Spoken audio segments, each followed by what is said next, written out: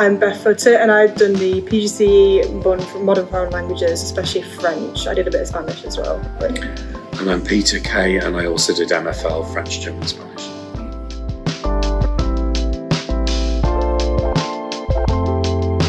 So I lived, my dad lives near Lincoln, and I was looking for places in the vicinity, but I didn't limit myself to just looking at Lincoln places. I was also looking at different parts of the country, but when I came for the open day, I got a bit of a taste of it, and it seemed really nice and friendly and quite small, like a really lovely size. And obviously it's located in a beautiful area of the country, and I thought, yeah, I'm gonna go for it.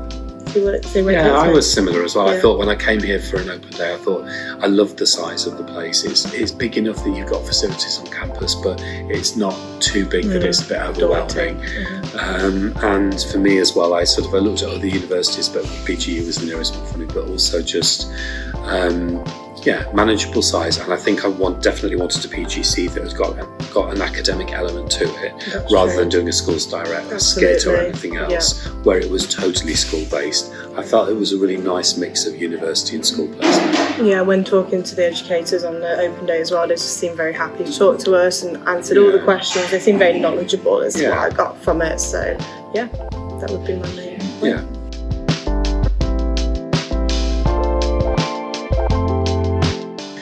Favourite parts of the course? It's hard to actually limit yourself to one favourite part. I really enjoyed the beginning where we were, you're in your subject groups with your subject mentor, but you make friends outside of your subject area as well, because you're with everybody else on the PGCE secondary course. So that first 3 to 4 weeks when you're at uni every day is amazing. It's fun. There's a lot to learn, but it's really fun. And then you go into the big wide world of your placements, and that opens a whole new thing, doesn't it? So actually teaching for the first time in front of students, probably the first placement is maybe the most difficult one, because it's like you're stood in front of the class for the first time. So that is exciting in itself. So it would definitely be a mixture of placement and being here. Well, yeah, I liked how gradual it was. So obviously you start off having, was it 2 weeks of uni sessions? And obviously you get to meet everybody, and it's like a nice sized group that you don't feel too, lonely, or you feel like people are going to accept you. Really, really nice people. And then just the subject sessions are always really interesting and interactive. And then we had them Mondays. Our Monday of our week of placement was also coming into uni, and that was nice because it was like a breather from everything, and it wasn't a full week, and it was just an extended weekend where we could also get catch together, up with your friends. You could exchange how you got on a placement and things. It was good. Yeah.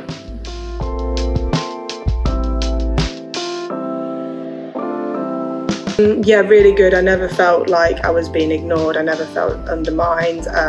Having special needs as well, I did think I was a little bit, always this going to be for me? Am I going to receive the support that I need?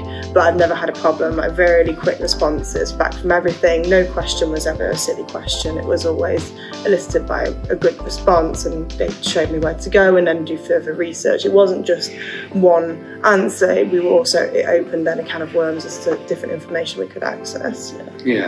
So our subject mentor Jean has always been really helpful, supportive from the get-go, and I think all the other subject mentors are the same as well, really supportive.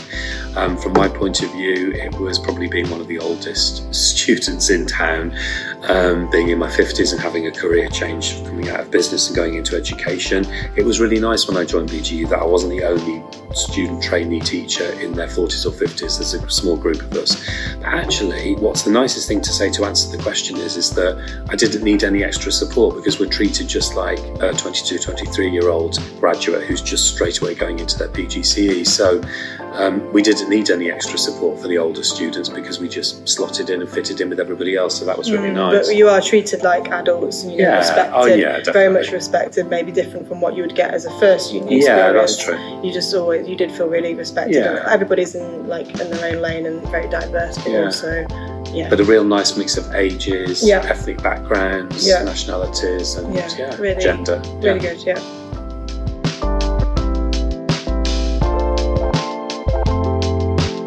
So I managed to get myself a job at Louth Academy in Lincolnshire, and I'll be teaching languages, French and Spanish, and introducing German into the curriculum there as well, so I'm really excited about that.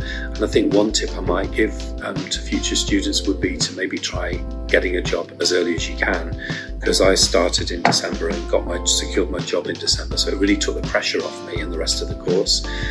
Some of my friends got their job offers literally last week or the week before, so that's towards the end of the course when there's a load of pressure on you and stuff. So yeah, I'm glad I did what I did, but yeah, that worked for you, didn't it? Yeah, I'm also starting a job as a language teacher in Lincoln, so same again, starting September, so yeah, looking forward to that. And honestly, it was really easy for us to find jobs, wasn't it? Being language teachers and there not being many around there, people were very excited and very helpful to get us the jobs that we needed, which felt really nice, because obviously you don't ever want to be feeling pressured and whatnot. So yeah, it's gone smoothly.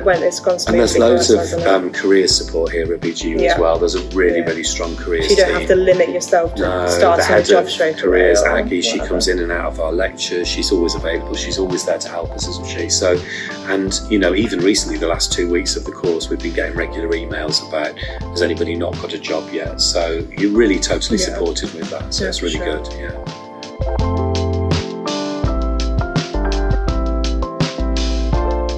I think for me it would be, it's a good time to come into education. We need more teachers in the country. There's a huge shortage of teachers, clearly.